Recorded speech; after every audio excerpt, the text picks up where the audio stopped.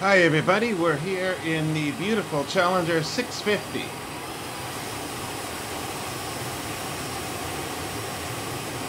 By X-AVIATION. Certainly heralded as one of the greatest complex full study level ever aircraft in the Flightsim world, X-Plane or Flightsim for that matter. It is certainly very dear to me, as I have flown similar aircraft in real life. The Challenger 300 is the closest thing I've flown many hours in real life. This is a little bit different systems-wise and a little more intense, certainly. A lot more complications overhead. It's much more like an airliner. As I am here in Hawaii at Lihue, a place I have also traveled. I've flown a real Falcon 2000 BIZJET to Hawaii, and I do enjoy coming here. Let's do a couple things first. I'm going to get rid of some of the live ATC chatter and just turn it off so that doesn't interfere with anything. And show you the frame rate up here at 100 frames right now. The original shows 36. My X-Plane settings are as follows on display. I've got these so-and-so settings right here. Pretty much maxed. 4x MSAA, and you can see what I have over here. And I do have lossless scaling running over here. As you can see, the lossless settings right there. Let's go to standard settings. Here we go. 3 adaptive, target at 100. Adaptive runs smoother to me than does fixed, so I leave it on adaptive. I want a target of 100, which is more than enough, but my kind of threshold for greatness. So we'll close that out. Actually, we don't close it out, we just leave it in the background because we want it to keep working. So we're getting 100 frames a second here in the Challenger 650. Alright, let's go fly here and take it around the pattern.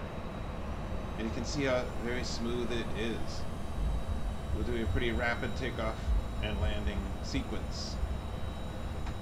My V-speeds are loaded, and the FMS is set up down below, and everything is all set. All items were checked for takeoff, although lighting probably not. Let's get those all on.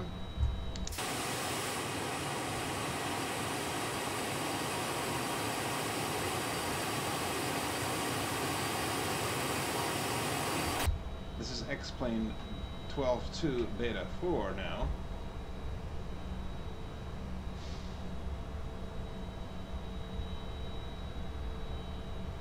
Double checking the box. I believe I have a flex takeoff set, perf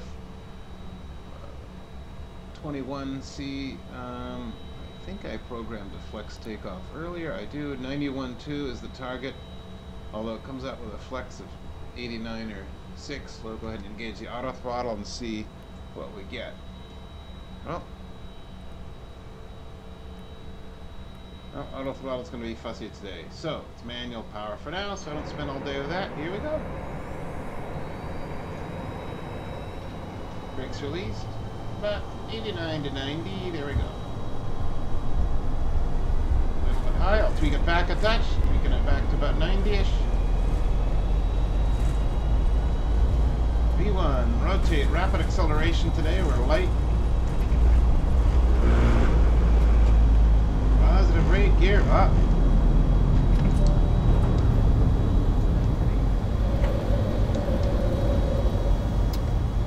Quick right turn out.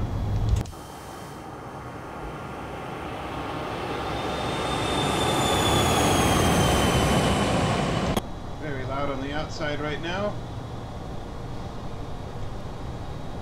Alright, power back. We'll keep flaps at 20. We're going to stay right in the pattern here at Lihue.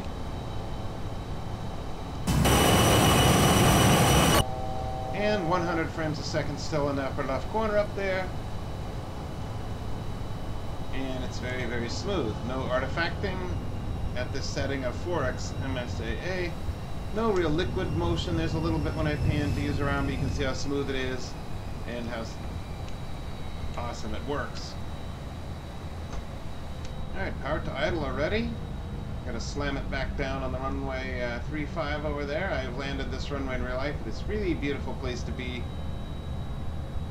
And it even looks good here in X-Plane. 2500.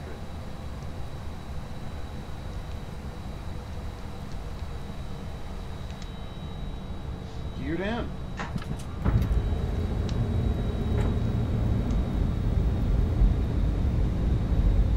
Check the box for a perf. Approach. Next. And 121 is the approach. Ref 122. Alright, ooh, we're coming down a little steep. Don't fly this aircraft single pilot. That would be a very bad mistake.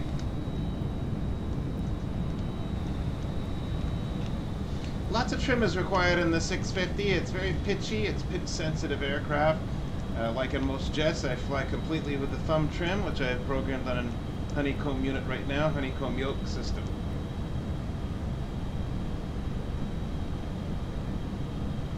Let's check my position on the right base. 1000. Looks good out here. A little bit low. I'll just hold altitude and don't get too aggressive on the thrust.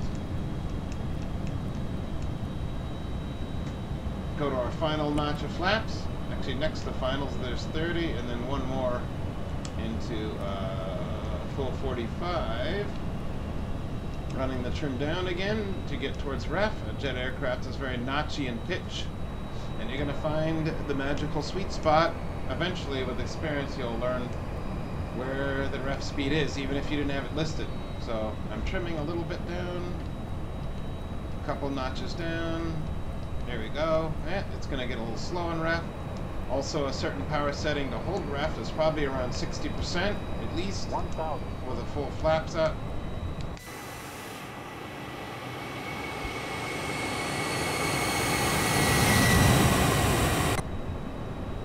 Hard to do a flyby and be able to still fly the aircraft accurately.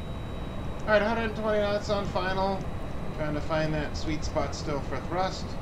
Nice calm winds today, so it makes for an easy arrival.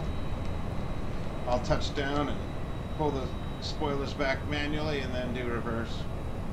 Won't take much to start today. A little bit high, so power coming off. Still trimming her down just a tiny bit. 500. Still 100 knots on final due to the lossless scaling. I mean 100 frames a second. Flight sync rate. Alright, gonna cancel that sync rate out. Pitch a little bit more. Flight slow. Sync rate. There we go.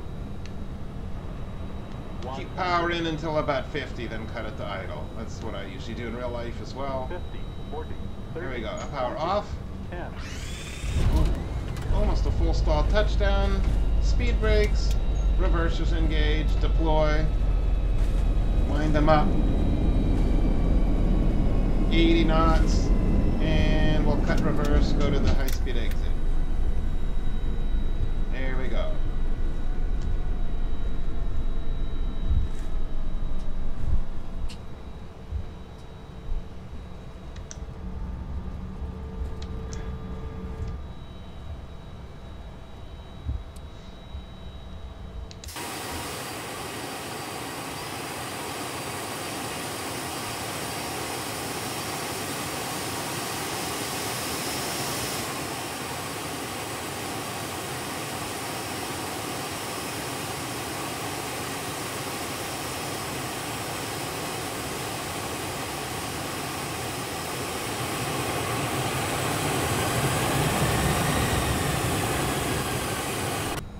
Good sounds indeed. Flaps coming up.